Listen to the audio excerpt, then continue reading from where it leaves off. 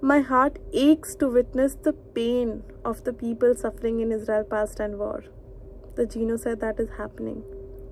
It is just too much to even think. Today I'm here to invite you to feel the feelings that we are experiencing collectively. I'm not here to debate. I'm here to hold this space to feel together.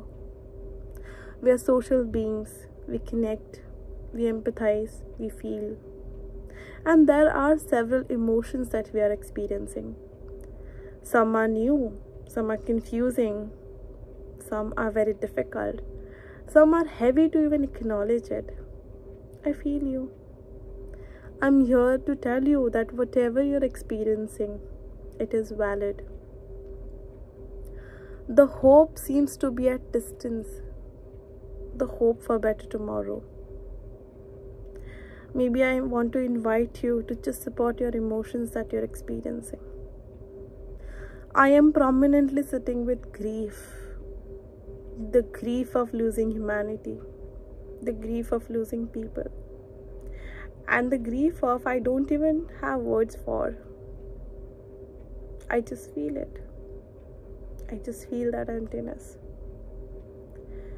It just feels like a great privilege to breathe freely.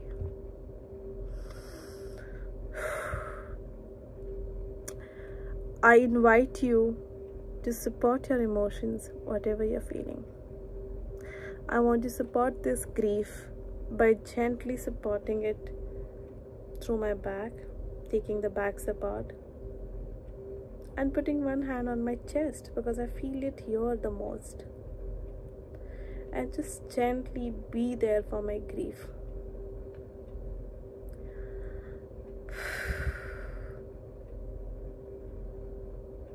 It is heavy. It is alive. It is there.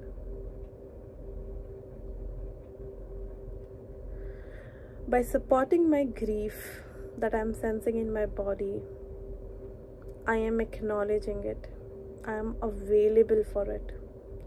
I am not avoiding or suppressing it. It is just not a way out. While so much is happening, we will feel, we will experience these emotions. And we can't do much about it, but to just support and say, yes, I'm there for you. I support you.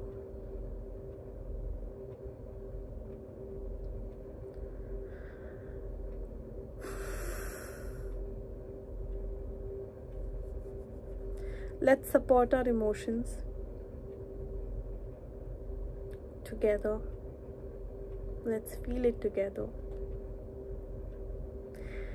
And don't forget to give action to your emotions by taking initiative, by maybe reading the history of the conflict that is happening, by maybe speaking up.